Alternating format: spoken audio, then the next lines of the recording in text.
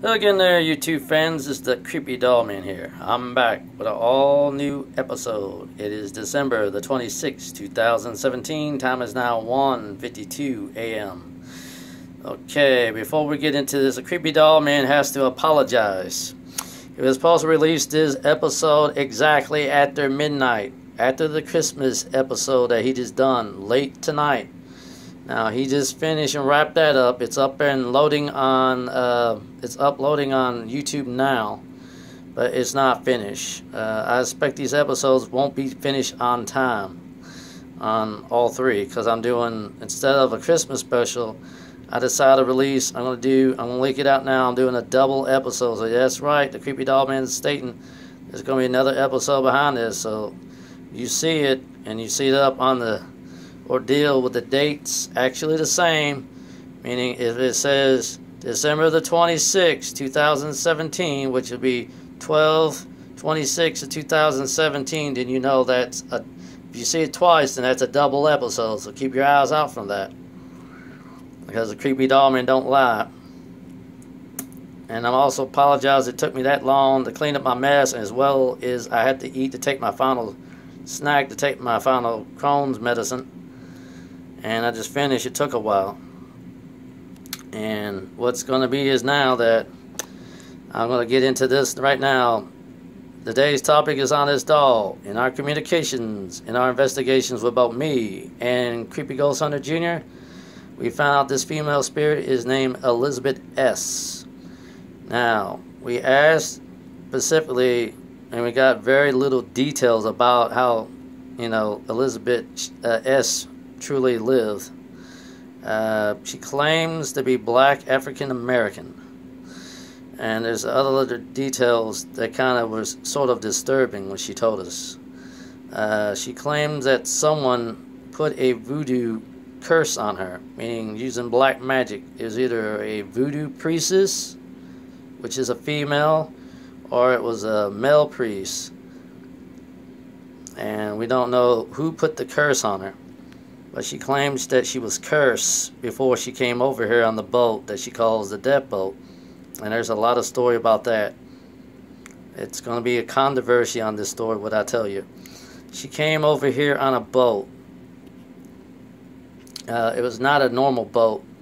It was actually a slave boat. Now, the slaves back then in the early days were brought over here to be sold and, used as house servants in the American.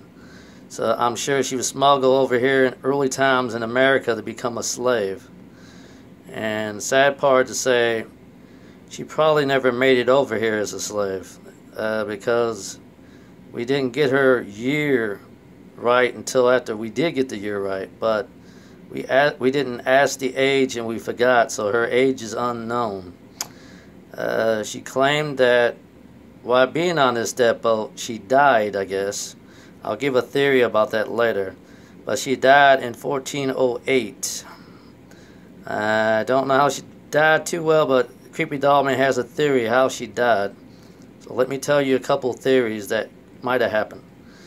Now, when she was brought over here on the boat she called Death Boat of slavery, it's possible either the captain or one of his hired hands that, was, taking the slaves over here might have accidentally killed her, probably by mistake, or deliberately beat her to death. Who knows how she died, but she had died probably a violent death.